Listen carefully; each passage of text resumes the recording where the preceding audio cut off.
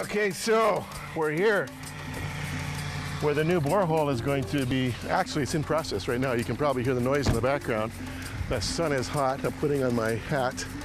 And we're going to go and take a look. This is a really exciting moment for the community because until this happens today, they've been getting their water from a just an open ground source, which we will show you shortly. Hi guys, how you doing? Hey guys, look at this. They just struck water. Right now it's very muddy. That's because they've just gone through.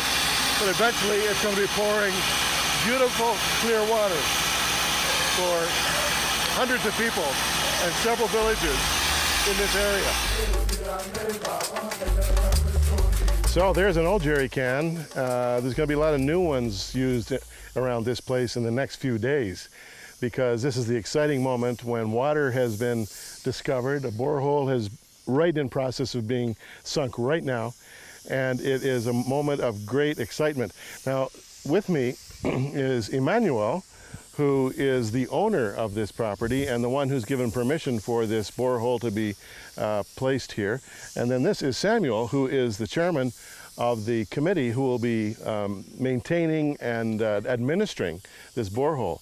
But first of all, let me ask Emmanuel. Emmanuel, how long have you owned this property?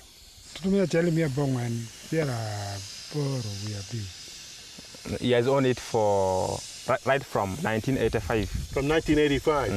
And Emmanuel, why did you decide to give permission for a borehole to be sunk here? So he's saying that in the past he used to represent his community to the district level. So he has given this land so that water can be constructed here, so that the community can even benefit from it, because he used to stand for the community. That is why he has given his land. Oh, I think it's terrific. You know, congratulations, and I'm sure the whole community is welcoming you for this and thanking you for this. Now, Samuel, you're in charge of overseeing this as the chairman of the committee. Where were people getting water before this borehole? People are worried because there is a well down there. Very dirty. So the well is just over our shoulder here. Used to drink. Very dirty water. Very dirty down there. Yeah, unsafe water. Now people decided that they heard about Victoria Street, how they are giving assistance of constructing water borehole, and they apply. Then Victoria Street agreed with them, and he's given this one, and they are very happy. I was going to say, they must be very happy today. Over 1,000 people have been drinking this water, let alone using it for washing and cooking. It's just horrific. And now there's going to be clean water, thanks to Emmanuel's generosity and to Victory Outreach Ministries, to Crossroads and to CETA. The lives of over 1,000 people is going to be radically altered.